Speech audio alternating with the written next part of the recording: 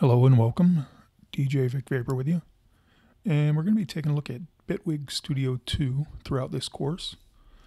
And in this particular tutorial, we are focused on the dashboard. So this is what you see when you open up the new Bitwig Studio 2. This is kind of what you're presented with.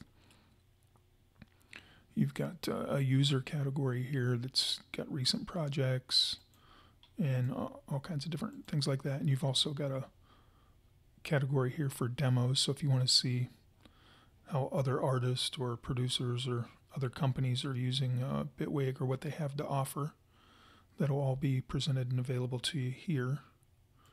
So that is under the user profile. Now you can select new project and it'll go and open up a new project for you. Or you can select to open a file and pick one either off the list here or something from your hard drive. So let's go ahead over to the category titled Settings, and we can take a look at User Interface. So here it's going to allow us to set up our particular preferences as far as display, so we can choose from any number of type of displays that are appropriate for what we have available.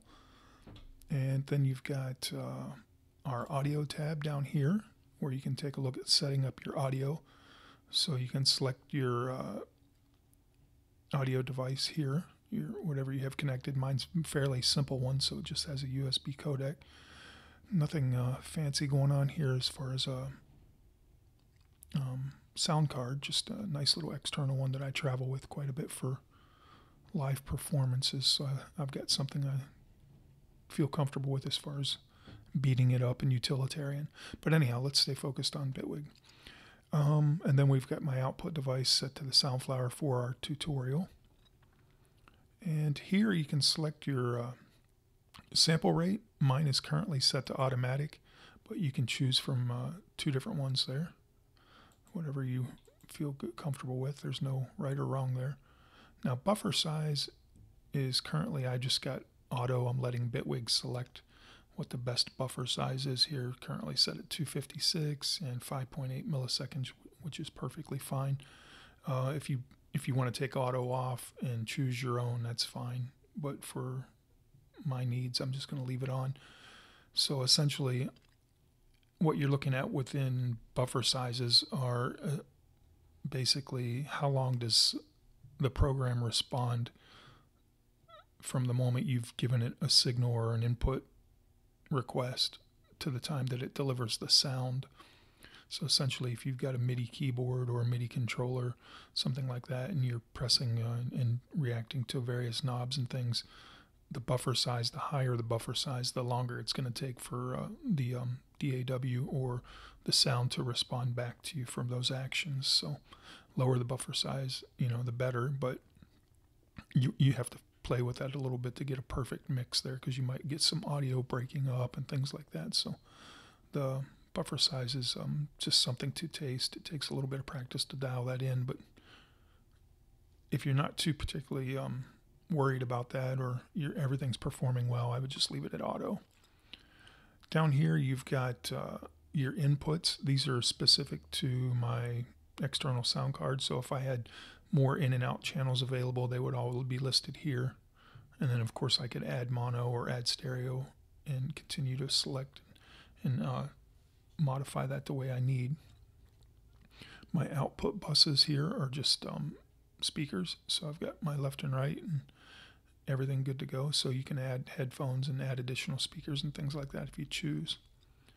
So I'm going to go down here to controllers, and this section we're going to take a look at where this is how you would if you have, like I have a APC40 Mark II MIDI controller, so it's already recognized. I don't have it plugged in right now, but it's recognized it's been plugged in before. So if you wanted to add a controller, you can say detect. You can select this and Bitwig will search and detect anything that's plugged in. Or if it's not detecting it, you can add the controller manually just by going here and selecting from generic. And this, of course, you'd want to select, if you have a MIDI controller, you'd want to select keyboard plus 8 device knobs. Or if you just have a MIDI keyboard, then you wouldn't want to select that. But if you have a MIDI controller that has knobs and pads and things like that, this is kind of where you'd want to be. But if you don't see yours on the list here, you can always add generic and then kind of go in here and work with one of those. So they have a pretty good range of some of the most popular ones available to us. So it may or may not show up on the list. More than likely, it probably is on that list. And then what do we got left? We've got packages. So on our packages, these are the partner packages and partner collections or extended collections that come with Bitwig Studio.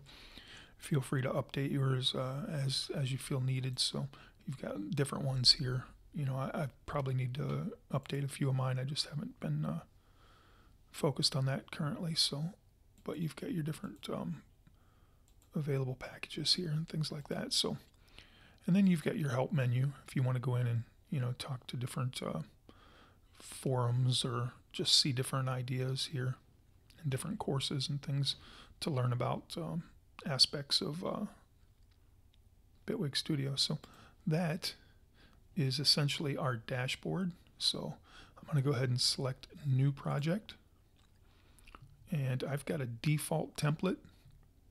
When mine comes open, it comes open to a default template. I'll go ahead and activate the audio, and that pretty much gets us going here. So let's go ahead and move on to the next tutorial, and we'll talk a little bit about how to set up that default template, and we'll take a look at this interface in a little bit closer view. All right, let's move on to the next tutorial.